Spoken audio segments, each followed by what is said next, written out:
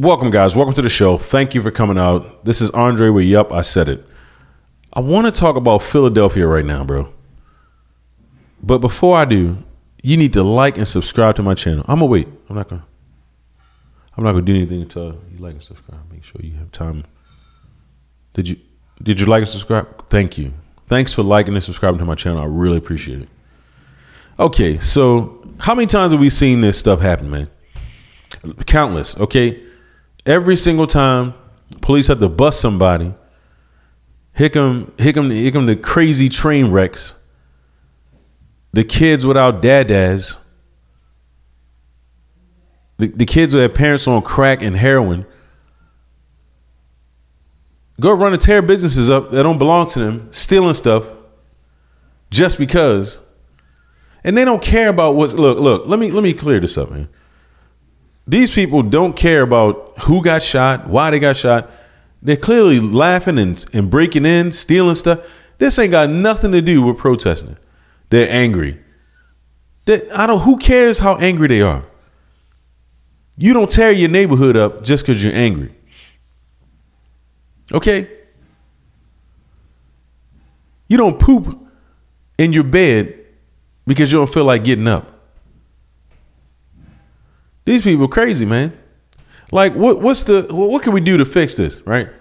Because the police go in, these people are acting reckless. They got guns, illegal guns, okay? Not the legal kind.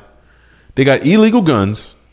They're killing children. They're killing people left and right. Chicago, Philadelphia, Baltimore, you know, all the liberal cities, every last one of them.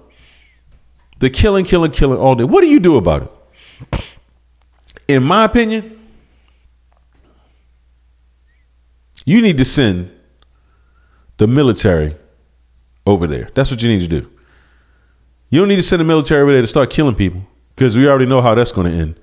Racism. It don't matter if it's all black people doing it. It's still going to be racism. The white man has sent them in to do this. So these people, they're so tired in these neighborhoods of the killing and the robbing and the stealing. They don't know what to do with themselves. Target shutting down.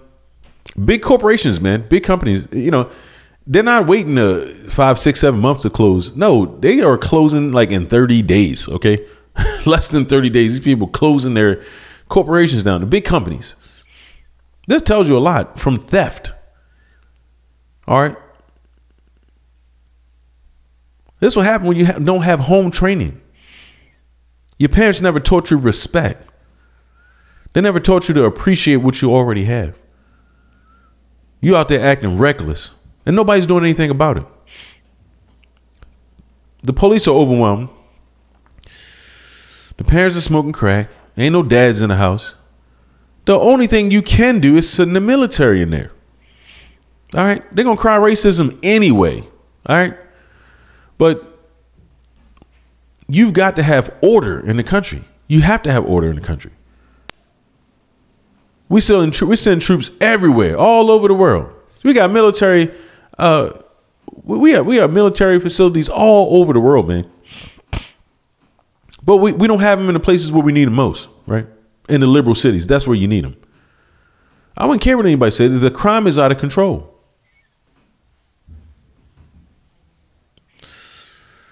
So take a look at this, man. These I don't want to call them kids because, I mean, they're not kids. They're adults. They should know better. And the looting begins.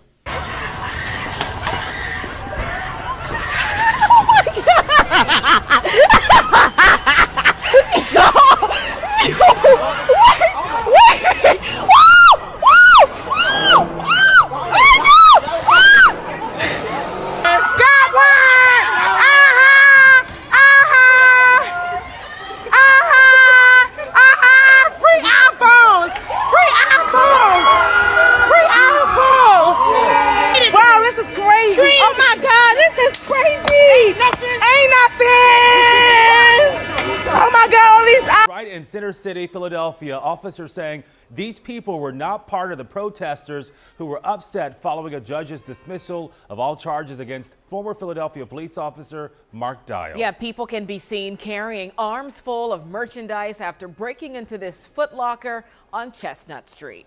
Monday night, I'm Gray Hall with Shari Williams. The big story tonight on Action News is breaking news of reports of looting tonight on the streets of Philadelphia. Well, this does come hours after city officials called for calm following charges being dismissed against Officer Mark Dial in the shooting death of Eddie Irizarry. Action News' Christy Aletto joining us here live now in Center City with more. And Christy, police stressing that those we're seeing doing these acts not necessarily a part of the protest from earlier.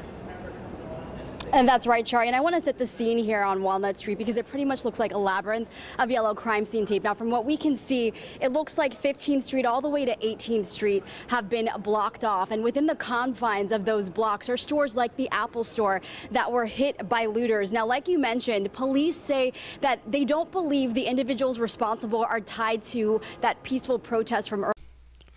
When is enough enough? Like, when do you start prosecuting people? When do you start locking them up? When do they start actually taking action in the communities? When do they start hiring more police officers? When does Joe Biden and the Biden administration step in and help? They're not going to do it. Their whole culture is soft on crime.